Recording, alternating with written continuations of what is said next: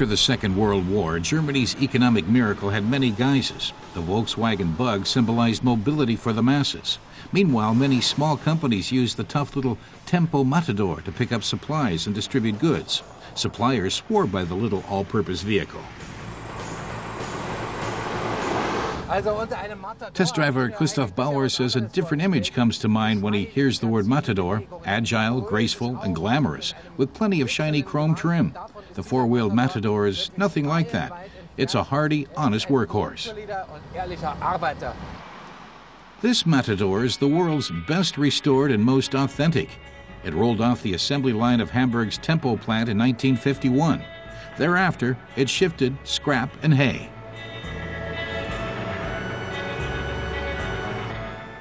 Businessman Oscar Vidal began building three-wheel delivery trucks in 1928.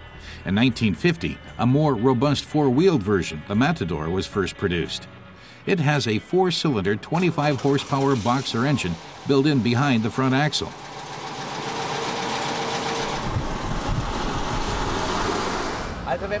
Christoph Bauer says when he hears the motor under the seat, he knows exactly what the Matador is all about.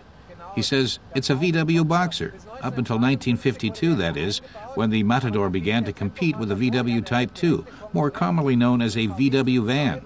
That's when VW engines and the Matador never sounded as good again.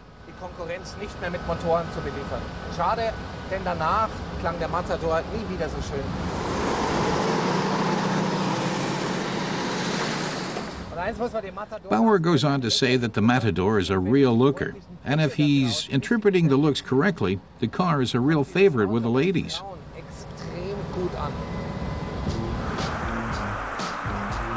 And the Matador wasn't only a heartbreaker. With independent wheel suspension and front-wheel drive, it was also a trendsetter for most of today's small trucks.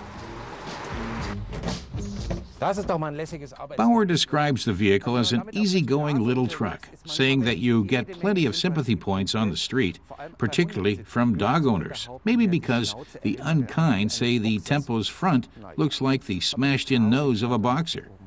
It looks a bit sad, he says. The engine isn't what's behind the short snout, but the fuel tank, so you really don't want to get into an accident with it. Bauer tells us that the 25-horsepower engine is behind the front axle, and that the little truck chugs along, but when you're distributing beer, maybe time isn't exactly of the essence. He notes that the paint is new, after painstaking restoration in California, where it's perfectly suited for use as a surf buggy. But since the truck was designed for work, it's time to get back on the job.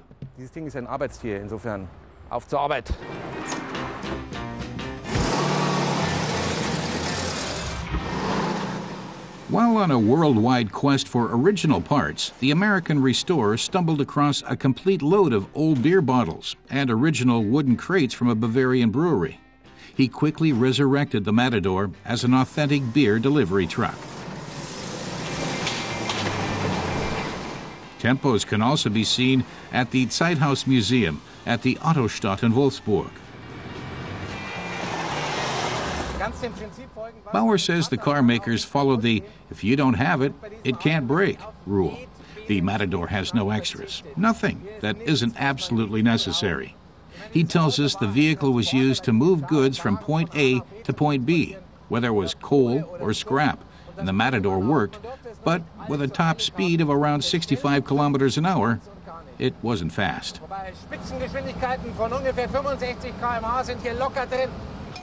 After VW stopped supplying boxer engines, it was the end of the road for Tempo as a make of vehicle. Even the two-stroke engines from Elo and four-stroke motors from Heinkel and Austin couldn't stop the slide. Matadors stopped coming off the line in 1955 after a 5-year production run that turned out 13,521 vehicles. Our test driver says that when you look at the design with front-wheel drive, lightweight construction, and individual suspension of all four wheels, it can be said that the Hamburg company was already meeting the expectations consumers have for small commercial vehicles today.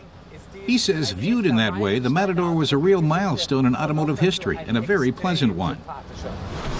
Tempo's Matador is part of the German economic miracle, but not with a happy ending. Nevertheless, the fame and reputation of a genuine Matador lives on forever.